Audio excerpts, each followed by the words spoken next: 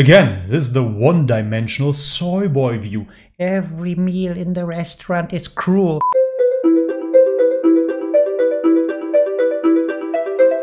Alright guys, welcome back to the channel. If you're new, my name is Bobby. Guys, today we're gonna check out Cosmic Sceptic and Matt Dillahunty, where Cosmic Sceptic asks Matt Dillahunty why he isn't vegan. Let's have a look. If I gave you the opportunity to say, here's a way to make it such that every single time you have a meal, you can make sure that it is not a factory farmed animal that is on your plate, would you take it? Yes. Yes, with no hesitation, Matt Dillahunty answers yes. Of course, it is better to not support factory farms. What I find very, very interesting and intriguing here is how two atheists can sit comfortably on their blue little couch and discuss if it is good or bad to eat animals without a basis of morals. In case you don't know those two guys, they are both atheists. And this is very interesting to me because, as you can see, the worldview of atheism is so vague that you can have two opposed opinions. If you ask a Christian, he will tell you that the Bible told him to eat meat. However, as an atheist, you don't have a clear line. One atheist will tell you, it is bad to eat animals, it is bad to eat out of factory farms. And the other one will tell you that it is not, based on nothing. It is always the same. Their morals, their ethics are grounded on nothing. That option is available to you right now. Cool. Right now. And you're going to say that it's to not eat meat? Yeah. Yeah. But why would it be? You just said it yourself. No factory farming. If we accept that premise for whatever reason, yet again, you live in a moral relative world, why would we listen to you? Why would we say that factory farming is bad when indeed it allows more people to eat? This is exactly what is going on in our society. Yes, we have factory farms and we have big agriculture. With that, we are feeding more mouths, more people. This is why, later down the route of atheism, you will end up in anti-natalism. It is always the same. First step is you deny God. You become an atheist. Now you have no moral groundwork to stand on. So therefore you will have to create your own law, your own morals, your own ethics. This is why you get attracted to veganism and then anti-natalism. It is always the same path, always the same slippery slope. But that said, yet again, why can't you eat grass-fed meat if you're simply against factory farms? Let's hear it. A presumption in the way you phrased the question to begin with that makes for an inequality. Because what I'm actually comparing there is there a way for me to eat meat where I don't have any of the immoral problems of factory farming? And that, I think, is possible as well, as far as I can tell. Duh. As somebody who's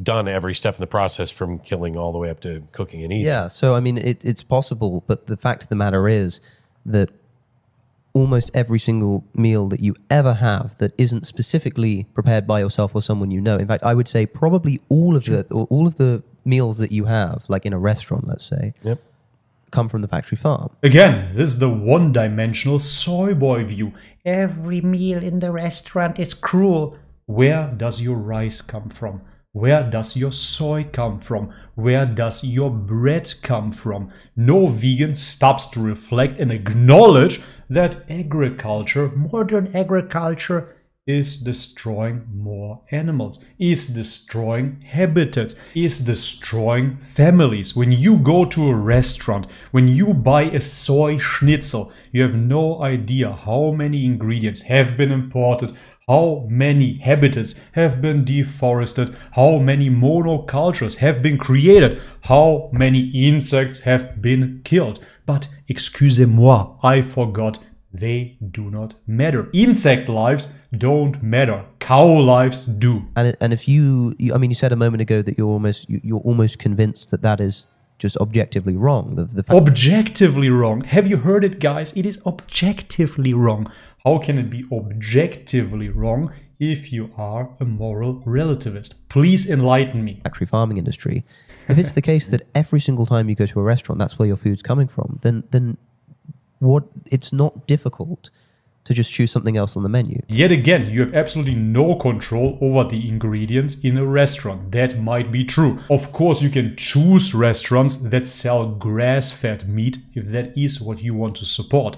However, yet again, don't make me repeat myself. As a vegan, you have absolutely zero control over your food supply. You cannot grow your own food. You are a consumer like the rest of us. We're all in our cities consuming food. You're not on a moral high ground. You have no idea where your food is coming from, and Matt doesn't either. You are both consumers that go to the supermarket. The only difference is that you believe that you are more ethical, more moral. You can virtue signal because you are a vegan. The reality is your diet kills more animals. Sure.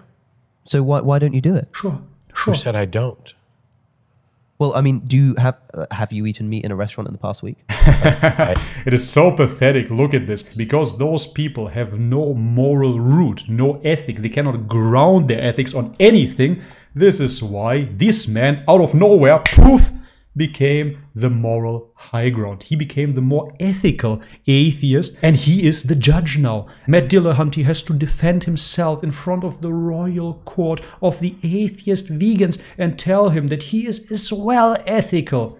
It is nothing but virtue signaling. You have no ethics to stand on. Eating animals is not bad, but you bought into his ideology. It is a very interesting psychological game of framing certain subjects and appearing as if you truly are more moral, more ethical, based on nothing but hot air. I ate crab today at a restaurant. Yeah. So that means that Eating crab is good. Eating cow is bad. that you don't. That means that. Well, I don't think that the crab was factory farmed or harmed, or in the sort of immoral suffering that we're talking about. I mean, like, have you eaten pork in the past week at like that was not prepared by yourself or a friend? But in pork, the though. kind of ethical manner that you're speaking. I was going to say probably not in the last week because I don't actually eat Okay, that much, but I actually have, because last night at the Thai restaurant I had pork. Okay, or we could just rephrase it Yep. to say, do you think it's immoral for someone to do so? You know, or whatever. Like. There's a situation where you have contributed to an industry that you've already said you think is almost certainly objectively wrong. Almost certainly objectively wrong. But how? How is it almost objectively morally wrong? What is objective truth? What is objective morality? Can you please enlighten us dummies, us stupid little Christians that have no idea? Can you please tell us exactly how morals are derived? If not, can you please tell me why we should obey your moral standard if there is no objectivity linked to it? Please enlighten me. But you've done so in such a way that could have been so easily rectified, just so easily by just choosing something else on the menu. Again, complete BS. How do you know that? Are you working in food production? Are you a farmer? It just so happens that me, little science denier, little corona denier Bobby here, is actually in contact with many farmers and has observed true farming and knows for a fact that plant production kills more animals.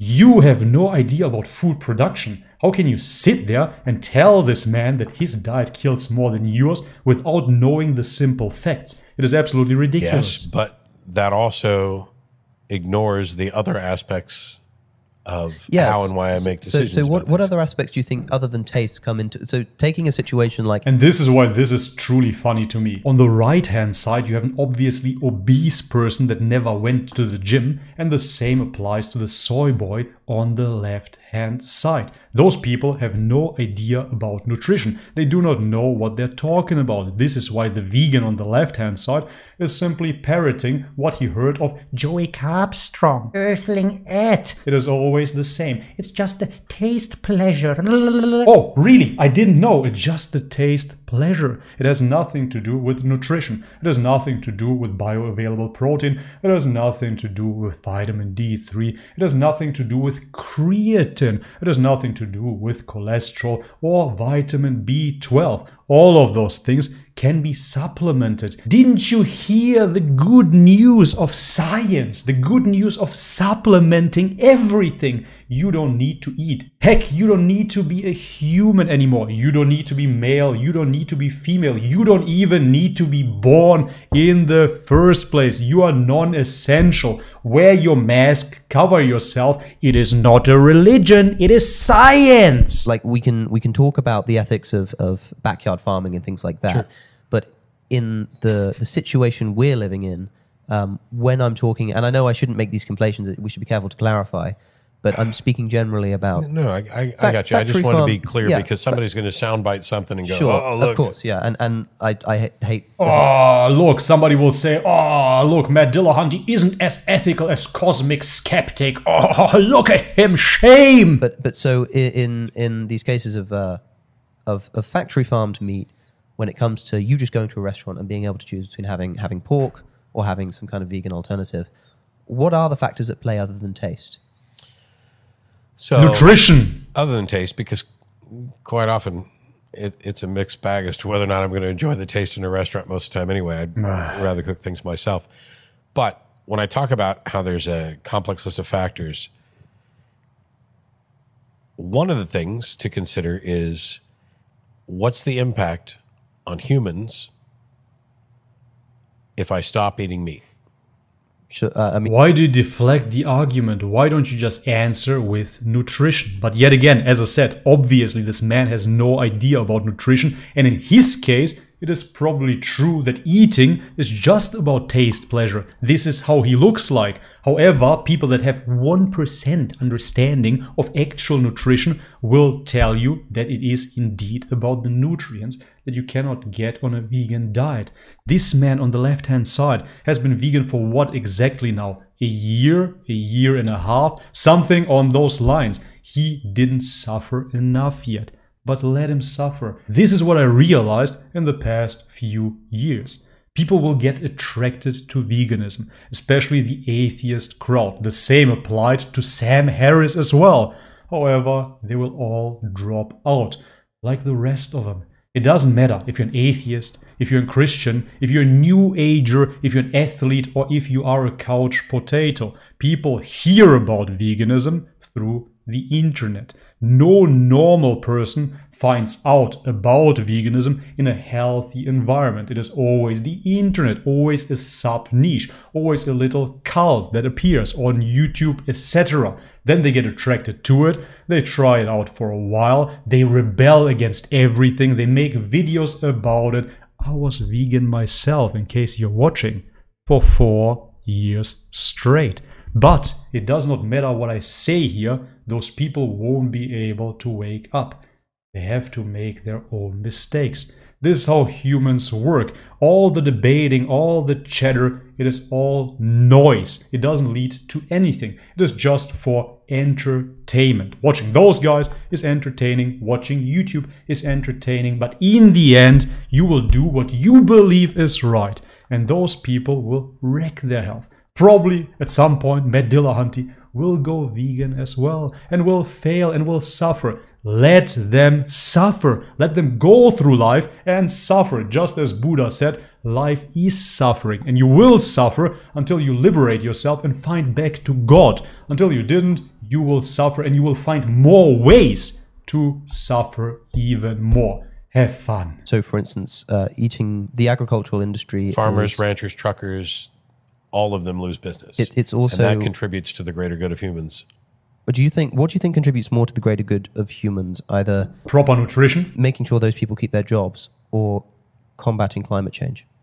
Well, Of course, he's into climate change as well. Because cow farts, though. Give me any proof. All the numbers of cowspiracy have been debunked 1 year after the movie's release. We know exactly that grass-fed farming, rotational grazing methods are beneficial to the environment. This is what vegans don't want you to hear. You can't be an environmentalist and not be vegan. Well, actually you can, by supporting your local farmers and not importing soy schnitzel and quinoa from Peru. Now we've jumped into another realm. The reason I ask is because the agricultural industry is the single biggest contributor to climate change. Yes. The agricultural industry, do you even realize what you're saying there? Do you understand that you are the biggest consumer of the agricultural industry? And don't tell me that most of the crops are being eaten by animals. Again, if you would know anything about food production, you would understand that all those crops that are being fed to animal are not fit for human consumption.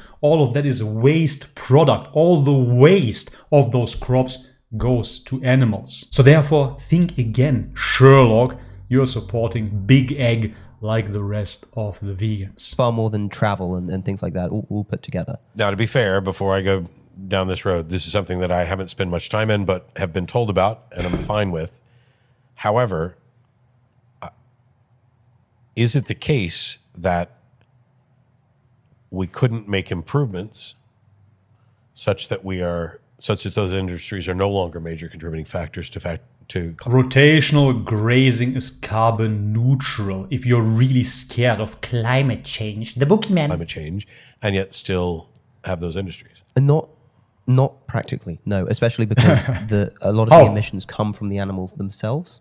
So Are those animals? Exactly, right? It comes from the animals itself, just as we, bad human animals, right? This is how the atheists see us, just animals that are excreting carbon. We, as carbon life forms, scientifically looking at us, we are bad. We should be illegal. Breathing should be illegal. Thank God there is Corona and we are supposed to wear our little masks. Because of that, we secrete less CO2 and therefore Mother Gaia, the planet Earth, can finally flourish. This is your satanic agenda, not taking into account basic science where you can see that all the flora and fauna flourishes from CO2. Isn't that true? Trees need CO2 in order to produce O2 for us. It is symbiotic. But you already bought into the doctrine of devil's veganism, into the doctrine of devil's atheism, and now you believe that we are too many humans. Just as Sadhguru said, we have too many human feet. Let's get rid of all the unessential science deniers. Animals aren't going to go away when we stop eating them. Well, yes, they are. I mean, yes. So there are currently unthinkable numbers of animals that are specifically being bred to be tortured and slaughtered. How many animals live in the wild? Oh, just 8.7 billion species? That is absolutely nothing, Cosmic Sceptic. Meanwhile, having 3 major species that we farm: cows, pigs and chickens. Yes, I'm sure they are the problem. It's not the 8.7 billion times God knows what species on this planet. But this is why atheism, yet again, leads to anti-natalism, leads to transhumanism, leads to sterilizing the world. This is what you want to do. You believe that life is bad. You believe that carbon life forms are evil. If the demand goes down, then they simply just won't be born anymore. And so the animals aren't going to go extinct. So maybe the better solution is to do like a Thanos snap and eliminate half the human beings. Yes! That's how that fundamentally changes. Well, and I'm not. I realize I'm half smiling, and I'm not trying to be glib. Yeah, that's not frivolous. But the reason why I wouldn't accept an argument like that is because the whole context in which we're talking about this, and the reason I brought it up is because you said a second ago, when you're making the choice about whether to eat meat and stuff, you say, well, how is it that going vegan is going to affect human beings and my welfare? Well, obviously, getting rid of half of the population, or even just solving the overpopulation crisis, let's say, is not like. If you just kill half of the people on the planet, that's not good for human well-being. See, and I'm not. All right, yet again, it all boils down to human well-being. This is the basis of morality for atheists. They do not have God. They do not have universal morals. So hence it has to be human well-being. This is absolutely ridiculous. Even if we accept this, what stops us from saying, amazing, we're gonna have fantastic lives by eating all the animals on this planet. Animals cannot enter a social contract. Animals cannot participate within our society. If we take your morals, your worldview, there's absolutely nothing, zero, wrong with eating animals as long as it benefits society. So we already established that eating animal foods is more nutritious than eating plants, and it is of course less cost intensive. It needs less labor.